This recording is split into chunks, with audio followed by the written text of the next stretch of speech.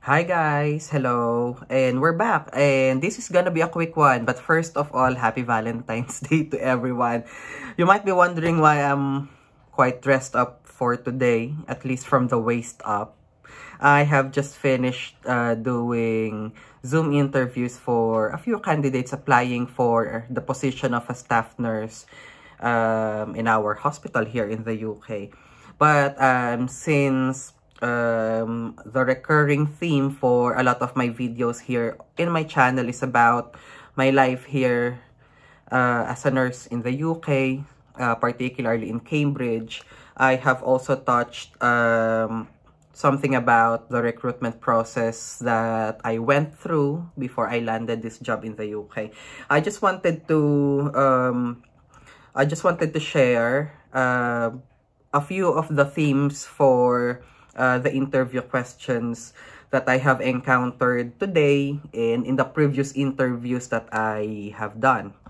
So for today, the themes were mainly focused about first infection control, which as nurses, this should be very basic to us.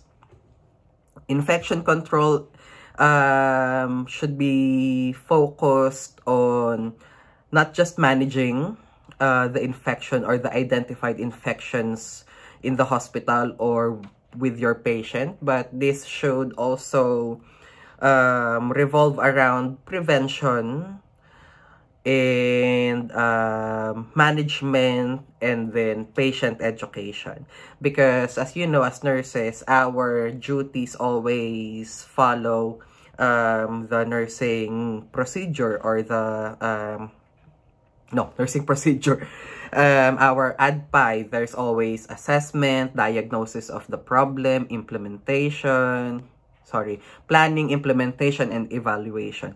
So in any scenario that will be thrown to you in your job interviews, always follow or always incorporate ADPI, particularly infection control.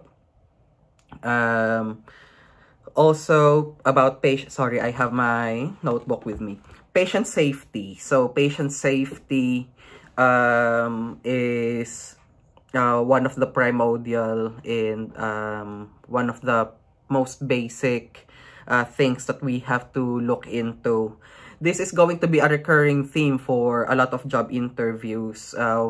Regardless of the position you're applying for, you can be applying for a staff nurse, a healthcare assistant, or someone more senior. Patient safety is always gonna come up as part of the question. So I would probably advise you to prepare your answers and base them around the patient experience, identifying hazards, preventing the risks, or identifying the risks, preventing the risks, management of the actual risks presented in the ward, and then you can build up your answers on that. Next would be difficult situations, whether a difficult situation would be a complaint by a relative or a complaint from a patient, or a disagreement between two staff members, then those are your difficult situations. You can base your answers on, of course, let's go back to ADPI, assessment. Make sure you know what's happening, ask and formulate your plan, and then know when you need to escalate, know when you need to intervene, know the limits of the interventions that you can do, and just make sure you're aware that there is always somebody more senior than you who can deal with complaints or with issues, problems, concerns that are above you or above your job role. In a lot of hospitals, especially here in the UK, we have patient liaison services who can advise you about the handling and management of these kind of matters. And then always make sure we listen, we empathize, we acknowledge their feelings. If we can give a straight answer, and if we can deal with those issues from our level, then go for it. But yeah, just make sure you know when to escalate, who to escalate to, and refer the person, or yeah, you know, you get what I mean. Next would be emergency situations. So emergency situations are not only limited to emergency situations in the ward, although the interview question would normally give you the place or the clinical area where this emergency situation would have been happening. If it's in the ward, then you know you have your emergency buzzer. You ask for help regardless of whether it is an emergency or you think it's a false emergency. Always ask for help. Never underestimate the severity of an emergency situation. Always ask for help. It's always better to call out for help and step down the people who have arrived to help you if it's not an actual emergency, rather than not ask for help and then it happens to be a full-blown emergency.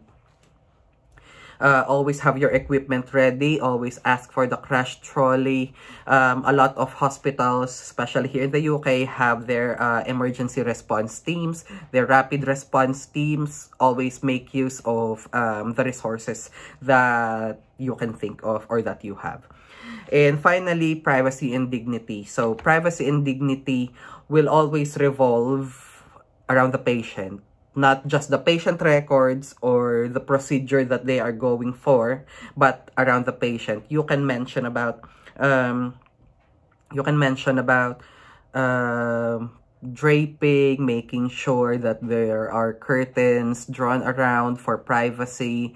But you also have to consider if a patient is in a bay or if the patient is in a clinic close to a sitting area, you should acknowledge the tone of your voice, the volume of your voice when you discuss personal matters or confidential matters. Consider closing the patient's charts or minimizing your computer screen when you have to step away from the patient record if you have to get something or whatever. Dignity will always have to revolve with patient consent, personal choices, individual preferences, treating the patient as a unique individual, and then you can build up your answers on these ideas. So I hope that this have been quite helpful. Give me write down in the comment section if you have any questions. Otherwise, you can also mention your questions, ask me your questions through my Instagram, slide to my DMs, or I have a Facebook page, The Sardine Experience. Of course, you can always message me on that one. I might actually ask for questions in the future because I'm planning to do another Q&A vlog at some point. I'm still quite busy with my regular work, and then I still have my musical theater on top of that, Priscilla, Queen of the Desert, showing this March 30th until April 2nd here in Cambridge. You can see the details in the internet. But I hope this has been helpful. Happy Valentine's Day again for everybody. I'm just gonna have a quick brunch now, and then I have a Valentine's date later. Char! Anyway, bye everyone. Stay safe.